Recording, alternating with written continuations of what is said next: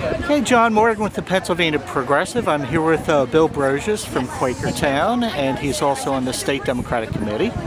And what brings you here today, Bill? Well, we heard very late in the week that Governor Romney was to be here, and we wanted a presence to counteract his message, which we think isn't a good one for Upper Bucks or for the country, for that matter.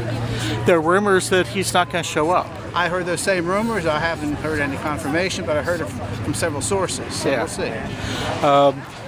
What would you surmise or speculate why he would skip coming here after announcing it? Well, I know that the Republicans in Bucks County have their big reorganization meeting at Lower Bucks today, and many of them are, I'm sure, all down there. So maybe the turnout Republicans up here wasn't as great as they had hoped, or would not be as great as they had hoped. There seemed to be, at least from a quick perusal, more Democrats here than Republicans so far, but then the Democratic event is earlier.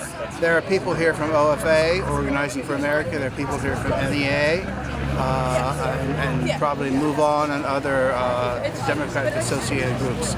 And more, as you can see, more are coming over here as we speak. Yeah. Ed Rendell, former governor, is supposed to be here. I understand that. That'd be great. Along with congressional candidate Kathy Bukvar and former Congressman Patrick Murphy. I just heard from Patrick on the cell, and he's on his way. All right. It's a kind of a little noisy place for an event. This is a noisy place. The Turnpike is right down the street. Down there, and this is a major road connecting Quakertown to the Turnpike, so it's busy. Yeah, this is the road I use coming to Quakertown and Doylestown. Oh yeah, right. From Reading, so yeah, I'm familiar with this road. I know exactly which Wawa it was and where it was. Yes, yeah, everybody did. It's a lot of Wawas around, but this is the one by the Turnpike, and everyone knows where that is. What do you think the key issues are for the election?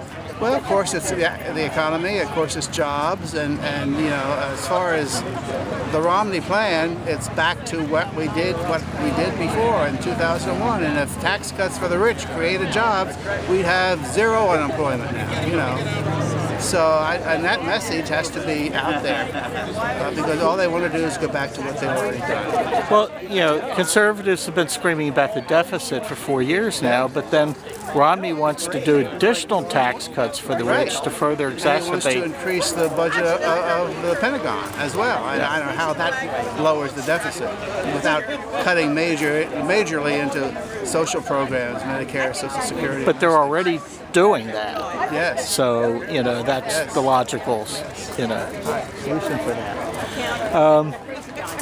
How much do you think Pennsylvania would be a battleground state this year? A lot of people are saying, you know, we aren't going to see the activity we saw previously. It occurred to me this week that maybe this is a test run through Pennsylvania today for Romney to see what kind of support he has at the grassroots, and maybe, hopefully, they'll decide not to battle too hard for Pennsylvania. It is a traditionally blue state in presidential elections.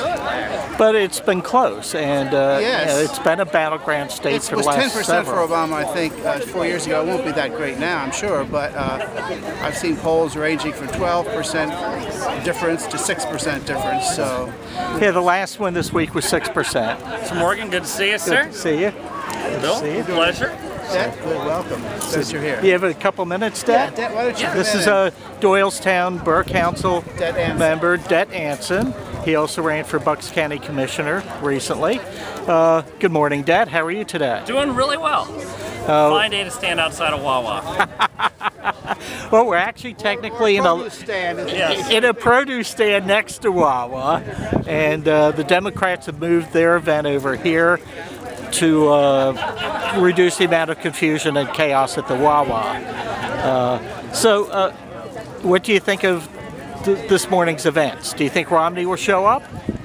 I think he will. He's been doing these stops. I mean, these are easy stops from. These are low-hanging fruit. They're trying to stop in places where he'll find a friendly crowd. I don't think he really understands what that means here in Bucks County and what it means to the people here. He may presume this is, you know, a friendly and supportive area for the kinds of policies he supports, but Bucks County, like many counties in Pennsylvania, experienced what those policies did to us during the Bush administration. We've heard those messages before. We've seen the jobs lost, and when I heard earlier news coverage that he was going for the Rust Belt, these are the very areas that were hurt by the policies he's now supporting. Well, basically he's still espousing the policies that George W. Bush used to crash the economy. How do you think those are going to resonate with the voters? Basically, if you liked Bush, you'll love Romney, kind of a message. Well, I think many voters remember what happened during George W. Bush's administration, where we had this opportunity for prosperity and saw it blunted and saw tremendous financial failures, people losing their homes. And that's why, when you look at those policies, you have to remember, and I hope the voters remember that. And I think, obviously, the campaigns are the best to remind them what these policies did, but you need to look no further than Romney's own record in Massachusetts, where he bumped Massachusetts down to 47th in job creation. That was at a time when the rest of the country was growing and adding jobs. Massachusetts was creating them at a slower pace than 46 other states. But you're also a small business owner. Yes. How do you see the economy right now compared to 4 years ago? We're hiring people. I'm fortunate being in technology and high tech. We're hiring people. We're trying to find good people. The difficulty is with the rising costs of college, the things that are happening in Pennsylvania that are driving people out of this Commonwealth make it challenging. And that's what I look towards. I look towards how we educate our people, how we support them so that our young people can stay here, because I'm certainly willing to employ them. We hired 3 people in the past month, continuing to grow. I'm concerned what Romney's policies will do to this economic climate and affect our ability to grow. We've had a couple of years of Tom Corbett now, and of course Ed Rendell is going to be here this morning. What's your opinion of Tom Corbett and what he's done? I think Corbett has been incredibly inept at key issues facing a lot of Pennsylvanians. It seems like the gas industry has been served very, very well, but everything else seems to have gone secondary. From our support of higher education, from what's happening in our municipalities, what happened with the support of our mental health, mental retardation, welfare programs, the changes that the Corbett administration has made there is going to profoundly affect our communities. And basically, under President Romney, we'd see this on a national basis. Is that safe to say? Well, you're going to see that those costs, just as what Corbett's budget does, those costs are pushed on to us locally, where they can wash their hands clean saying they had nothing to do with it, and we have to bear it in higher local taxes, just as we're dealing with this with the drilling. We're dealing with higher local taxes because of this policy.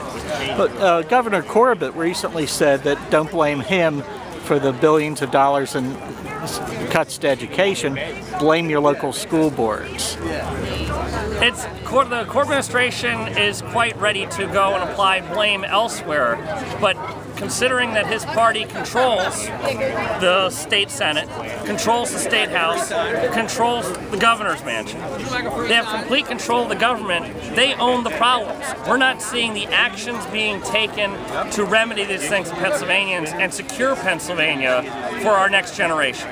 All right, well, thank you very much, Dan. Great, excellent, thank you.